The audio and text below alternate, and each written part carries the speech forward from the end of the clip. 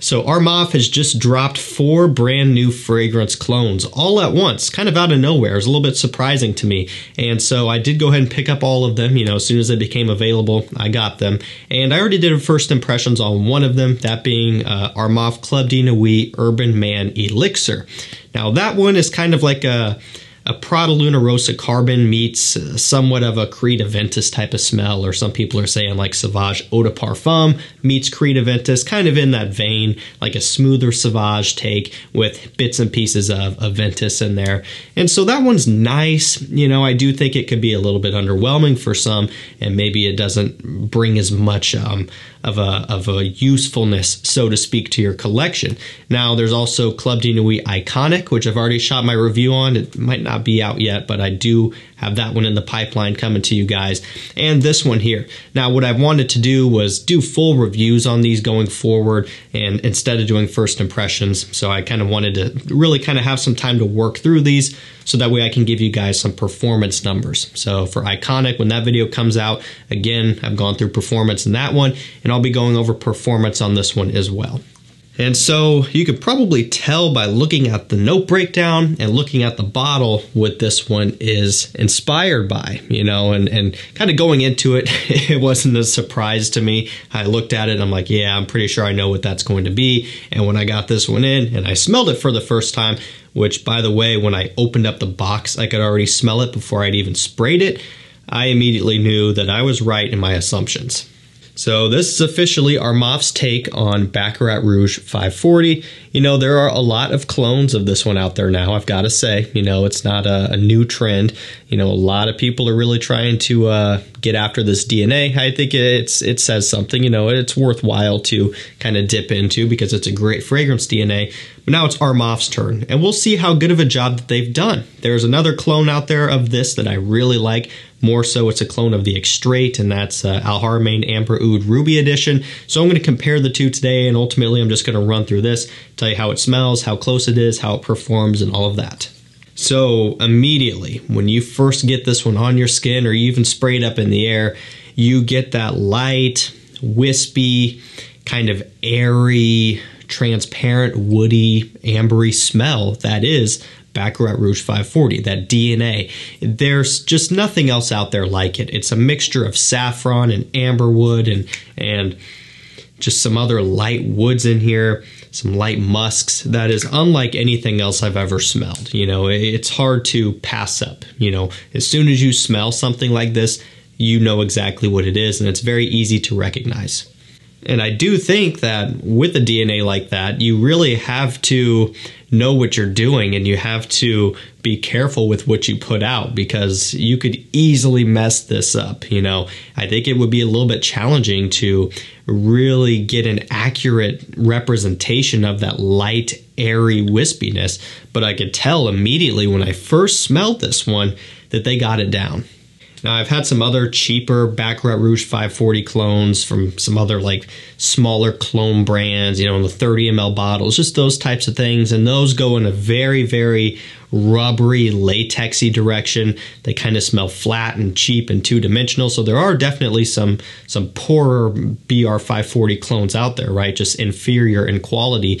But this one, I've got to say, has impressed me. Now, to be fair, going into this, I didn't think it was going to suck. You know, Armaf, they've really kind of built up a name for themselves at this point, got popular cloning Creed Aventus generally, a lot of other Creed clones as well. But they've kind of made a good name for themselves. So I figured it would be good, but it's actually impressed me a little bit. So let's go ahead and go over the note breakdown on this one here. Up top, we have saffron and jasmine. In the mid, we have ambergris and amber wood. And in the base, we have fir resin and cedar wood. So not a whole lot going on as far as notes. You know, there aren't a ton of them here. And really, same thing with Baccarat Rouge 540. There aren't a ton of notes. I mean, it accomplishes what it does in just a relatively linear format, and in a format where it doesn't need a whole bunch of notes to create this scent. Really, it's just focusing on the saffron, the amberwood, and the fir resin, really, and some of the cedar wood to kind of give off this nice light but still somewhat unisex and mature kind of upscale smell. You know, when I smell something like this, BR540 and some of their other good clones, you know, it's a fragrance that kind of has this classiness, you know, kind of the sophisticated smell. You know, this smells like you're getting down to business and you're trying to accomplish big things. You know, there's nothing about this that's really youthful or playful or anything like that. And to that point, this type of thing isn't for everybody. It is different. You know, it's not going to be a typical blue fragrance. It's not going to be like Armaf Club de Nuit Urban Elixir or Iconic, right? Those are going to be generally more mass pleasing. This type of thing, it's so ambery, it's so transparent, woody and wispy and light. It's just different. But in terms of smelling like Baccarat Rouge 540, it is very close, impressively close. You know, I've got to give it to them. They did a great job here on this one. Now, this is an eau de parfum. Same with Baccarat Rouge 540 eau de parfum. Now, going back to the Al Haramain, you know, I've talked highly about that one.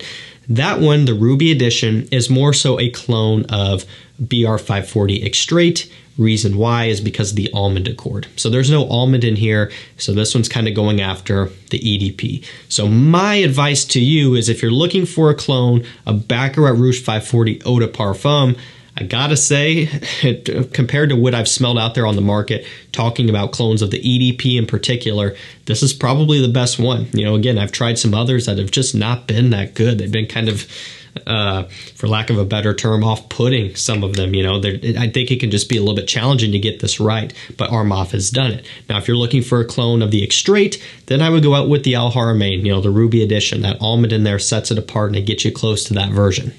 Now, what everyone has been waiting for here is going to be performance. So generally, this DNA is kind of just like Sauvage and your other blue fragrances in the fact that it's very heavy on the amber, ambroxan, ambergris, to the point where it causes olfactory fatigue. Baccarat Rouge 540 is one of the strongest fragrances on my skin in my collection, but you'll also see people say they only get 2 hours out of it. Generally, it's just olfactory fatigue, right? It's very common to fall into that trap. So do be careful with this type of DNA.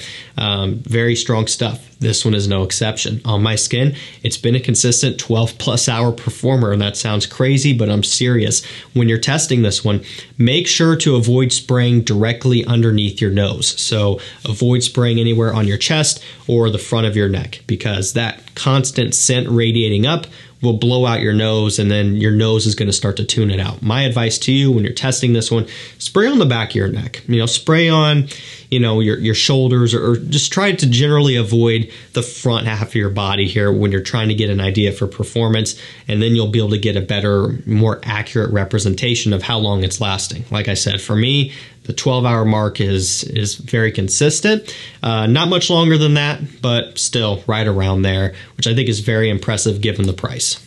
And that's another thing with this DNA. Some other clones I've tried out there, some of the cheaper ones, some of the ones that just haven't been as good, you know, maybe they'll nail the scent to some extent, but then the performance will kind of fall apart and it just won't last as long. You know, there's always going to be some areas with clones where it lacks, you know, and in this one, I think it's a really good balance of having pretty darn good quality, great performance, and great accuracy. Sometimes it's kind of like a pick two scenario. You could either have really good performance and really good quality, but maybe it's not quite as accurate, or any other variation of those. But I think this one kind of hits the nail on the head for all three of those categories, which I really respect.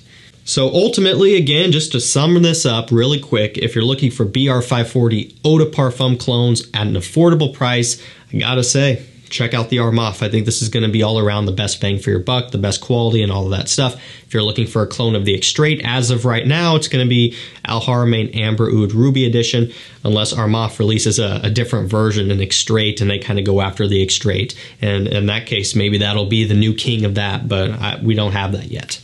So I will provide a link to this one down below, along to all of the other new Armafs. And like I said, stay tuned, get subscribed. I'll be doing reviews and stuff on the other new ones as time goes. That's going to do it for me. Thank you so much for watching. Stay safe, stay healthy. We'll see you tomorrow with another one. Take care.